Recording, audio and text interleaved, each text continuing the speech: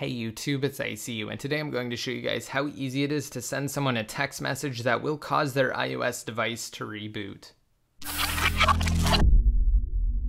So as you saw there, prior to the intro, all I had to do was send myself a message from my iPad Air 2 to cause my iPhone 6 Plus to reboot, or at least that's what appeared to have happened. In reality, the iPhone springboard actually just crashed. For whatever reason, when you send that exact message to someone, it's a combination of just English and Arabic characters. It will actually make their device appear as though it's rebooting.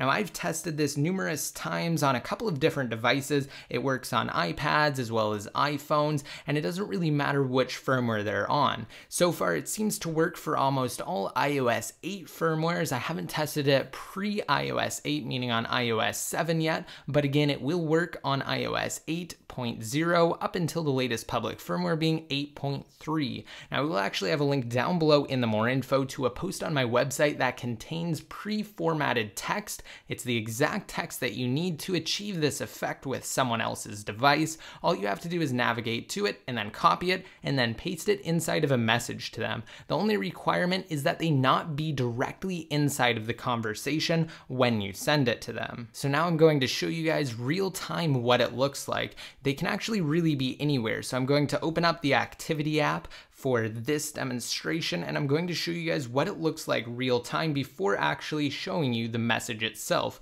So here on my iPad Air 2, I'm just going to tap on send, and you'll notice that the iPhone instantly displays the Apple logo, and of course it's unresponsive because the springboard crashed and it's working on coming back up right now. It's similar to what happens when a device resprings. However, if you send it to a jailbroken device, instead of respringing, it will actually cause it to enter safe mode again because the springboard does crash in this instance. Hopefully Apple will fix it with the upcoming release of iOS 8.4, which is in its third round of developer beta testing. And just opening up the Messages app here, this is the exact one that you need to copy, paste, and then send to someone. Remember, the only requirement is that they not be in your specific chat thread when you're texting them. Results can definitely vary though, based on the device as well as the firmware and whether they're jailbroken or not. Now, before we conclude, I wanted to save this bit until the end because it's not for certain. Theoretically speaking, because this causes the springboard to crash system-wide for pretty much all iOS firmwares, this could potentially be exploitable and utilized in a new jailbreak utility.